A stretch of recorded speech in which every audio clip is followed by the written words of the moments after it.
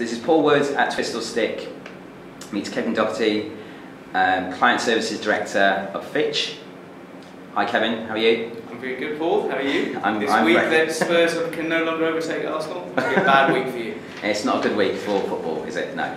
Let's move on. Moving swiftly on. Can you give us a quick summary of your career to date? Yeah. So I started off at GGT Direct, so a direct marketing agency. I wanted to get into agencies, and that facilitated me getting into agencies. Worked in a couple of DM agencies, one of which was Limbo, which was BBH's below the line, and that then got merged into BBH proper, and I ended up doing above the line.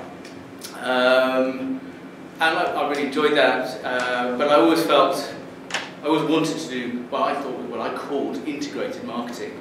Yeah. And eventually I was sitting with somebody who said to me, you talk about integrated marketing, but you're a brand person.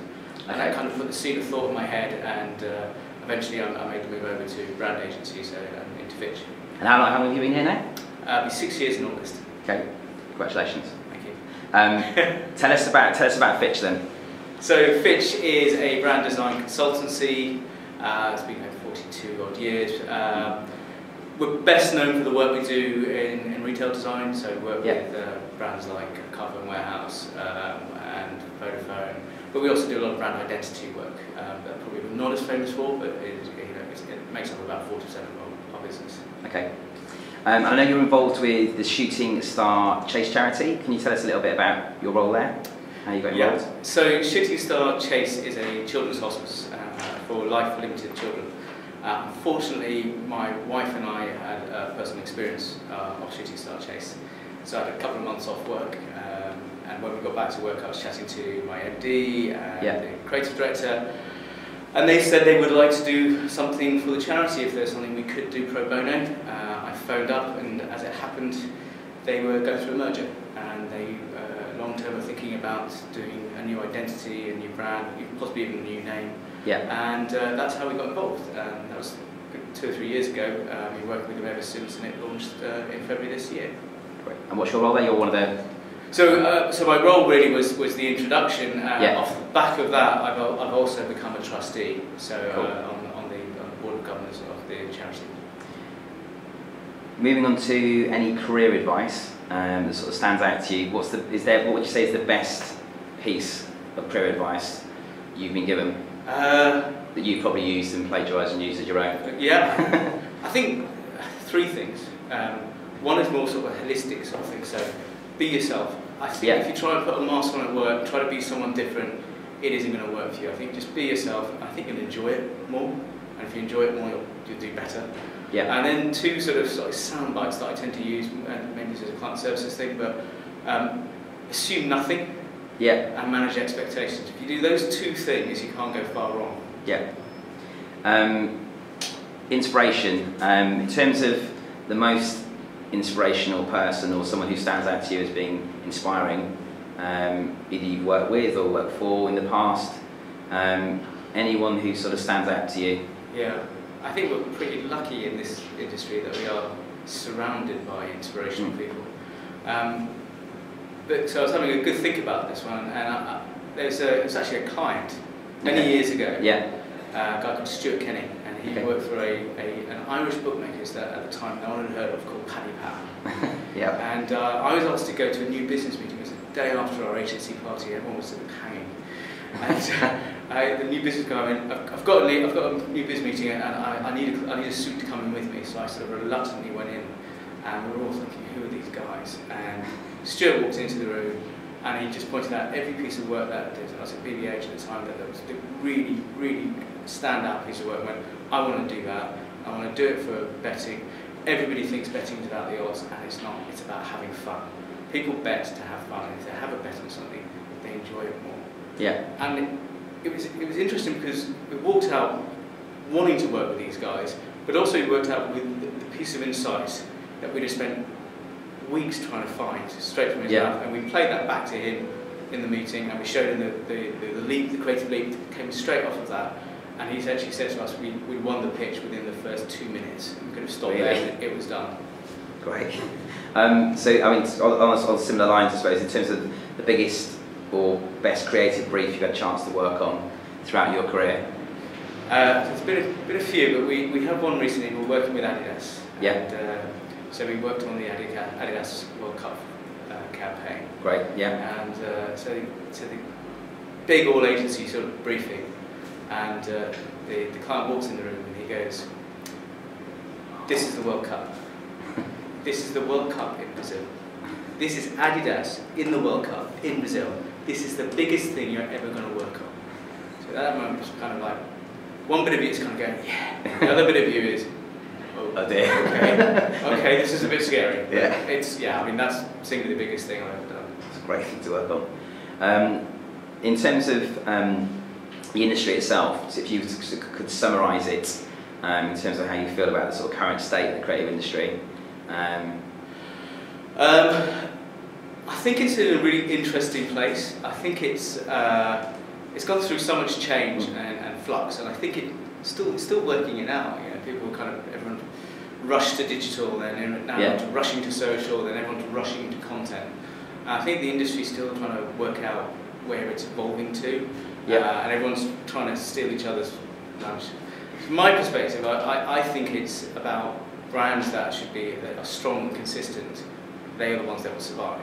So I think my mantra to clients would always go back to your brand. And if you can be strong and consistent, you'll see out the dips and the waves, and you'll have that presence. If you could speak to a younger Kevin, sitting down, give him some good words of advice, what would you say to him? I think I'd have changed what I'd have done as a degree. Okay. In economics. Okay. I think I'd have probably done history, would have been better. I think I'd have enjoyed it more. I think, again, it goes back to do something you enjoy. I think I'd have said, I went travelling before my degree. I wish I'd done a year afterwards as well, because there's no rush. Yeah. There's no rush. And I just said, go teaching for a year. Do teaching as English as a foreign language. Because I think you've got an unruly mob in front of you who are difficult to manage. Yeah. So you learn to manage those people, you learn authority, and you learn to project. And I think there's an awful lot of things you can learn as a teacher that you can then take on into your career. Just like running the client services team. Like running the clients, running the clients. Yeah. Inspiration you always sort of touched on. So in terms of things that inspire you, or things you've seen recently or heard, what particularly jumps out at you that's really inspired you recently? I am going to be shameless here. Yeah. So, the work we did for Shooting Star Chase is incredibly powerful. The story behind it is, if you talk about a children's hospice for life limited people, the reason people are there is it's sad. Yeah. But actually, what happens there is a very joyful place, a very happy place. If you go and spend time there, children are having fun. There's a lot of laughter, and trying to capture that essence and get that across it's a really difficult thing to do. But we've managed it, and also be sympathetic to the reality of what it is. And I think we managed to do that. I think the loveliest bit for me was when we launched it, and the feedback that we got from the people who work there. And it's humbling to go and see these people work there, what they do, and what they bring to people's life. But for them to be as emotional as they were when we showed them the work, and to have said to us that we captured it perfectly, was absolutely fabulous. And if you haven't seen it, go to the website. Right. If you were in the industry and you could have picked a different career or different route, what do you think you'd be doing? It's a really difficult question. I had to think really long and hard about this. And there's two answers. Yeah. One is, I'm not sure I would do anything else. Okay. And the reason being is it took me so much time to try and think of something else I would do. Yeah. I'm basing this on the reality that I couldn't be a professional sportsman because I'm not actually good enough. And I'd love to have been a professional sportsman. If I was really pushed in and said you had to change career, I'd probably go back and do something in sports, and I'd probably do sports psychology. Really? Okay. I think what we do is, psychology in what we do. Yeah. And I love watching sports. I love looking at the tactics and the strategy and the structure of sports and how that all works. And I think something involved with sports, and maybe sports psychology, would have been a really fascinating area to get into. We spoke about brands, we've talked about brands or interesting brands you've worked with in the past. If you could work with one that you haven't already worked on, yeah. Is there any that you go, I'd love to get my teeth into that one? Honest answer to this is I don't think there is a specific brand that I would go, I really want to work on it. I think I find brands that come in that are either new, there's a new brand, a new sector, or trying to reinvent themselves. I think those I love the intellectual challenge of launching a brand, launching a sector, changing a sector. I love that intellectual challenge, and I think sometimes you can be a bit blinded by, I'd love to work on that brand, and when that brand comes in, it can be quite hard work. When that client comes in, it turns out that they talk about a revolutionary brief, but then you have to keep this, and this, and you don't want to change that, and that, and actually it's basically a little tweak. And I think some of the best briefs that I've ever worked on, Paddock Power would be an example of those, were things that I would never have dreamt of particularly wanting to touch. Yeah. And then they come in and actually, some of the driest briefs can be really, really interesting. Bizarrely, I find financial services quite interesting because there isn't a product there. Yeah. So it's all about working out what the brand is and how it should behave and express itself, because that is the brand. Funniest or most awkward pitch that you can remember being involved in? So, the creative director here at Fitch and I, we had to apply for a pitch in Spain, in Madrid, at the height of summer, for a telecoms company. And we flew into Madrid. We fly into Madrid, there's mountains you come over, and everything was fine. As you come in the mountains, the plane starts like that, and I'm kind of sitting there, and I'm like, oh, it's fine.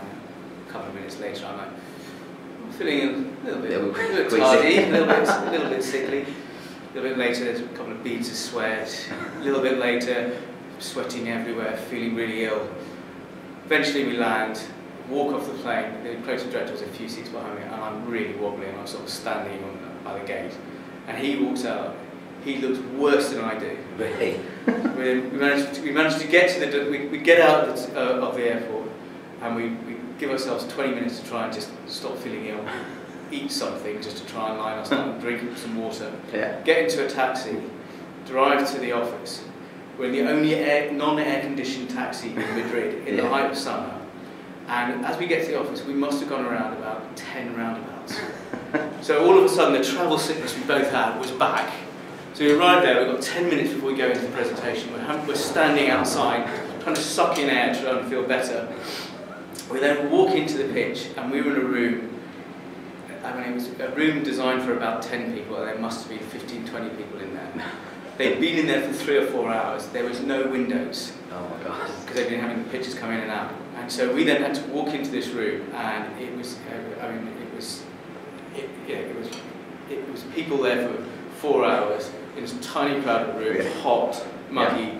So we started presenting. Both of us feeling absolutely sick as dogs, and we flew back and we just we got an interesting email back saying thanks for the presentation. We really appreciated some of the thinking. We didn't understand a lot of what you said because they were Spanish and apparently they didn't have translators in the room, and we didn't know this. And also, you didn't seem to have a lot of energy. If you had a magic wand and I could grant you a wish, is there anything you'd change about the industry? I'd like us to be more confident. I think we have this veneer of confidence. I think it's a bit of a sham. But clients sort of come to us and they say, you're too expensive, and we all do. We all do this. We all then drop our rates, or we drop our price, and I think if we were all more confident, we'd all be better or make more money with clients.